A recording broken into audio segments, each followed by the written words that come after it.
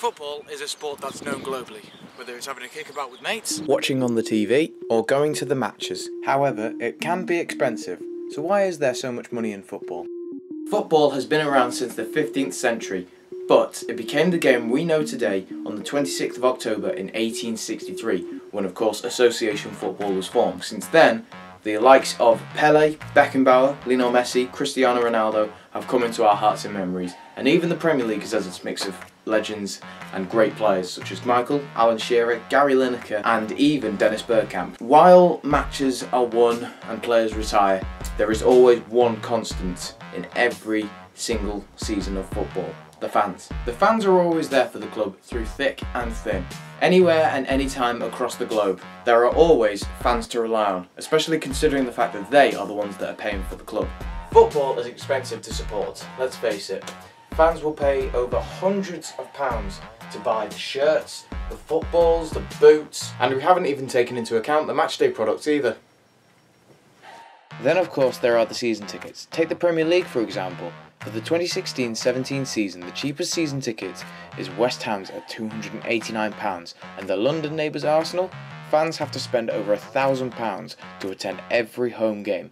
But what about the other leagues? Surprisingly, Barcelona, regarded as one of the biggest clubs in the world, charge just £113 per season, and Porto only charge a measly £86 to see all their home games. So why are fans paying so much in the Premier League? One of the main reasons will be the lucrative TV deals that have been brought in by Sky and BT. Premier League TV rights for the 2016-19 season were signed for £5.136 billion in early 2015. It's a 71% increase on the original number for 2013 to 2016. That equates to £10.19 million for each Premier League game. And all this money being thrown in by Sky and BT and all the other clubs is going to bring in some massive transfers and massive wages. August 2016, Paul Pogba became the world record transfer at £89 million by Man United, with wages reported at £300,000 a week. The most expensive teenager, Anthony Martial, at £36 million for Man United. But where does all this money come from? The TV deals aren't the only main finances clubs can take in. So teams are having hundreds of millions pummeled into their accounts for every season, and most of them are coming from foreign investment as well. In fact, in the Premier League, Man City's value for their owners are £20 billion, which is the highest value, all thanks to this man, Sheikh Mansour, who purchased the club in 2008. So why is the Premier League bringing so much money from investors? In a recent documentary for Vibro, David Conn was interviewed about this. He said after the money came in and the Premier League split off, most English owners cashed in by adding to stock markets and selling them. And as well, promotion to the Premier League, you could win at least £120 million for one season, just because of the new TV deal. And most, if not all, Premier League teams have big money investments. Everton recently took in major investment, namely from Farhad Moshiri. Moshiri now has bought 49.9% of the shares in Everton Football Club, making him the major shareholder. The fans believe this is good for Everton, for now and in the future, so I attended the fixture of Everton vs Sunderland, not only as a fan, but to find out what fans think of the money being used in football today. Being a member of a supporters club like I am, Yeah. I mean that helps, and we have a say on what our travel. But getting around the country is not easy. No. But for home matches, I think we do okay. Value for money. Value for money? Yeah. Increasingly so with these. They've frozen the prices or lowered the prices over the last 3-4 years. Our club is leading the way in that respect. I think when you compare Everton to other Premier League clubs, it's probably not too bad. But then when you compare it to clubs around Europe, it's probably very overpriced. When you sort of like go to Germany and stuff like that, where you can get a season ticket like £100. The shirts are overpriced. I'd prefer it if it was how it used to be, where you'd have a home shirt one season, away shirt the next, and alternating. That was a lot more affordable. It should be at least 30, 35 maximum. Kits, I would stop every season. Really? I would. I think they came very close, coming out with a good design this season by reversing the shirt with badges on either side, and you could have reversed it. Therefore, you'd have got two shirts in one. I think they're doing a lot already, to be honest. Doing things like reducing the season ticket prices year on year. It's hard to know what else they can really do, to be honest, because it's selling out week on week now. I mean, it's sold out every game this season so far, so if it was a case of people couldn't afford to come and it was ridiculous prices, then there wouldn't be people here. Also, the merchandising, back in the 80s, you'd find Everton stuff everywhere along with the Tottenham, Arsenal, Man U stuff. Now you can find the Arsenal, Man U stuff, but not Everton. Yeah. Well, I think I follow the leagues around the world.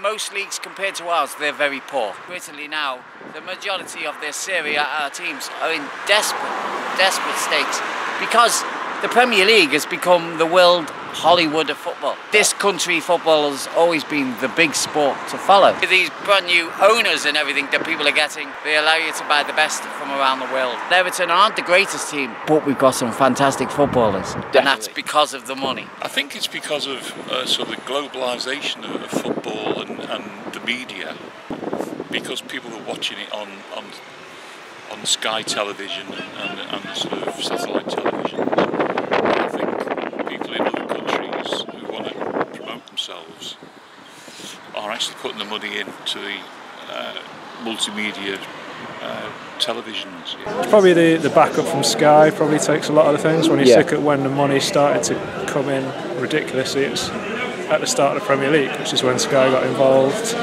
and then it's sold around the world. So it is now seen as it's entertainment rather than a sport, essentially. So Rather a business. yeah, exactly. Yeah. Sky. Yeah. Yeah, they've monopolised it and they're driving the ordinary fans away, really. It's only because my circumstances have changed this year that I could afford to. I've been supporting Everton since '85 and this is the first time I've been able to afford a season ticket. I think it's probably given more money to the elites and clubs, which has sort of made that, trying to bridge that gap between them and us a little bit more difficult. Back in sort of like 70s, 80s, where you could get a team that could spend a little bit of money and go from 12th to winning a league. I know Leicester was a one-off, but those sort of days are gone, I think, because of the money that's just involved in it. Two different ways, actually. I think the Arabs have been very positive. They've built the area of East, if you go to East Manchester now compared to the way it was. But then when you look at the Chinese model, it's a ton. First one was obviously Abramovich coming over, and that just changed the whole thing completely. Everyone now is just looking for that quick win with a foreign owner, essentially. Just someone to sort of bankroll it. You're not going to get, chairman here hasn't got money to put in that is going to make us compete. So unless you've got that owner, you're not going to get anywhere, really. I don't think it's affected us yet, but I think it's getting there. And they were talking about Wayne Rooney possibly being offered £1 million a week. Yeah. That's extraordinary. That could drive players away. So now we've got the fans' views then, but what if we could get some ex-professionals? Toxteth TV, the home of Made in Liverpool TV, is where shows such as the Everton show are filmed and produced. But they also do a show called Across the Park, featuring Derek Mountfield and David Fairclough. So I visited EBGB's where Across the Park is being filmed to garner their opinions on this topic. Okay, so I am here with Derek Mountfield and David Fairclough, and just a quick little interview. Why do you think wages and transfer fees are so much higher than what they used to be? Basically, the Premier League gets about £5 billion every 3 years off Sky TV. The money's massive compared to what we played with in the 70s and 80s. The average wage is probably a weekly wage is probably a year's wage, and I was playing, if not more. But the game's changed because the money's been pumped in from outside sources, including the big TV companies. Yeah, the game has become much more commercialised, and we've seen this big change come about since Sky got involved in football around 1991. Wages have steadily gone up, and obviously as agents have got in on the act and brought maybe a little bit more of awareness to players that they can ask for bigger salaries and what have you, then it's gone hand in hand, and then clubs obviously have tried to capitalise on the money available in terms of asking for transfer fees. Definitely. So why do you think so much investment then has been put into leagues like Premier League? Well, the product has become well received around the world. It's well televised. It's all credit to the Premier League how they've marketed it. They've made the most of the personalities that play in the league. They've made the most of the reputation of the football clubs, the likes of Manchester United, you know, Liverpool, Arsenal. Have all been sort of brought to the fore, and you know, with their tradition and success. I think it was you know, that as we talk about to the marketing tool of using the possibilities that they have, and the fact that now that it's watched by pretty much every country in the world now shows you know, what a good job they've done of it. Definitely. It's one of them. It's not just the Premiership, it's also the Champions League. It used to be the European Cup where you had to be the winner of your league to win it. Now the Champions League is worth billions of pounds a year as well. So it's all about the finance of the game now, and people have seen that because the way football's gone, especially the Premier League, other people have come on board, and it is just one big money making tool. And unfortunately for me, my sense is that the players are getting an awful lot of money, and the fans, I think, get a little bit of a short straw at times with the increase in ticket prices and programmes and kits every year. So when the fans week in, week out will go and support their team, and the players are taking an awful lot of money, and the staff around the grounds, and agents especially, and some of the money is going out of the game. And my big worry is, for all the money Sky put in, if you're going to buy a player for £30 million from say Afghanistan, that £30 million goes out of the club, out of the country, and his wages go out of the country, and nothing's coming back into the game. My concern is that the lower levels, when all this money's coming into the game, it doesn't always get filtered down to the lower level, especially the grassroots stuff, because you're signing foreign players, all that money then leaves our country, and they don't really care about the little kids coming through in our leagues. The TV deal, £5.136 billion, has benefited the clubs in the leagues and the chances of success, or is it just bridging out the gap? Well, it's obviously brought about profit, but where that profit goes, it certainly doesn't filter through to some of the areas that generally people would like it to see, as Derek mentioned. You know, grassroots football doesn't get a real sort of a share of that, you know. As I said, it's a commercial world, so the money that's coming in largely is probably going out, and you know, by way of dividends to the owners and the people who really are controlling the club. It's as Dave said, it's one of them. There's a lot of money in the game now, and a lot of money is leaving our country, I think. But you know, it will never be readdressed because it's been there for 26, 27 years in existence now. So unless there's a massive change around in the culture of football, the money will still come in the game, the money will still leave our game, and we'll still be looking at the grassroots pitch on a Sunday afternoon that are 2 foot full of water. When you look at some of the facilities abroad in Germany and Spain, for example, where they're playing on proper 3-4G pitches, which is paid for through the football, and we've got to look after our kids, because without the kids coming through, we'll have more and more foreigners in our game in years to come, and that money that the foreigners get will leave the game. How do you reckon the club are trying to convince fans to come to the games and not just sit at home and watch them on the chairs? How do you reckon they're bringing them into the stands? Well, every club has their own way of enticing fans through the gate. I mean, you look at some clubs and they're wholly enthusiastic about getting young people into the stadium, and you look at others and you'll see very much a small presence of younger people. Clearly, younger people have to be encouraged to come and watch football the way that we were a long time ago. It has to be affordable, and then they have to be taken into consideration. Some people though see it only in a short-term vision, and they think it's about getting fans through the doors, not thinking that perhaps where they're going to be in 10 years, 15 years time. You know, affordability is a massive consideration, but it seems to be missed by quite a number of clubs. I think you can't afford to take the fans for granted, because football without any fans ceases to become a spectacle. You know, if you turn the TV on and looking at a football match and the stadium's only half full, you're not inclined to watch it as much as you would do if you see the stadium absolutely sort of chock-a-block with people and creating an atmosphere. Football without atmosphere, it isn't just a game to be watched on TV. You do have to have the atmosphere that goes with it, and that's what makes it sort of something worthwhile. Okay. Okay.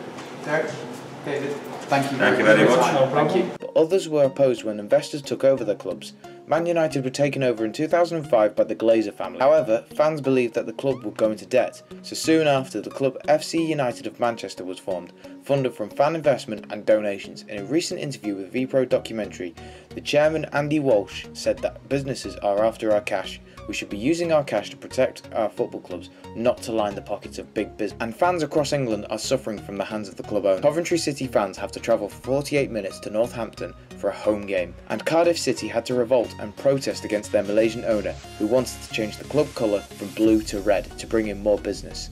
Now many fans are arguing that these businessmen are ignoring the traditions and the history of their clubs. They're not wrong. Now let's take a trip to Germany. RB Leipzig were majorly invested and basically rebranded by Red Bull, hence the RB in the name. But it only took them 7 seasons to get to the Bundesliga. They've become one of the most hated clubs in Germany because they ignore the traditions and the fans that are involved with the clubs. Sound familiar? They charge €800 for fans to be members of fan involvement with the club, hundreds more than other clubs in the Bundesliga. And obviously fans are outraged. Some are saying that RB Leipzig was founded just to make more money. However, some believe that this is just modern day football coming into fruition. And why not start where the German FA was born to start this rise of commercial clubs in Germany? Now, a new financial superpower has been flexing out in the past few months. That superpower is of course China. Now China have invested in clubs such as AC Milan and West Brom, but they've also been able to put in ludicrous wages and transfer offers. China have done deals such as Oscar's £60 million and Carlos Tevez' £40 million transfers. And now the Chinese League football governing body has had to put spending caps on every transfer window for all clubs. And it just shows, though, prime example, how popularity grows in football, where clubs will have to spend ludicrous amounts of money just to get in the big players. Well, for now, there's no money coming in, and unfortunately that's the way football is. Wages are never reasonable, the players never play for the fans or the club. Is there a cure for this incurable disease? Unless they found one, so why not?